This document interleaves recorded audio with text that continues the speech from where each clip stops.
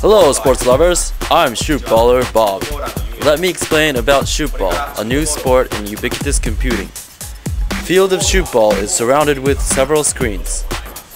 The ball has a shock sensor and a wireless module. With this ball, players can change the movies displayed on the screens by bouncing. This play is called bouncing.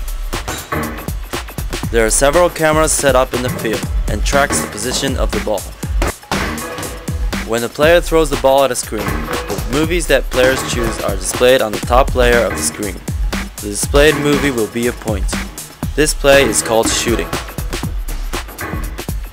If there already is a movie displayed, the displayed movie switches with a new movie. This play is called switching. Bouncing, shooting, and switching. These are the basics of Shootball. Now I'll explain how the game goes. First, players divide into 2 teams, 3 players each. Players record 3 4-second movies of their faces before the game starts. These movies are used as points. The game starts. The duration of the game is 2 minutes.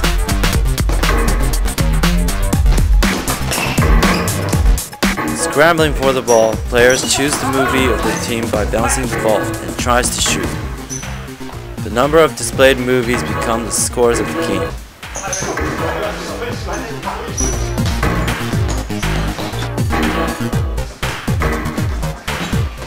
Switching can give the players an edge on the game. Players should shoot at the screen, displaying as many opposing movies as possible. This foul is called self-rebound. Players must not catch the ball rebounded by their own shot. Players should shoot carefully so that the other teammates can catch the rebounded ball.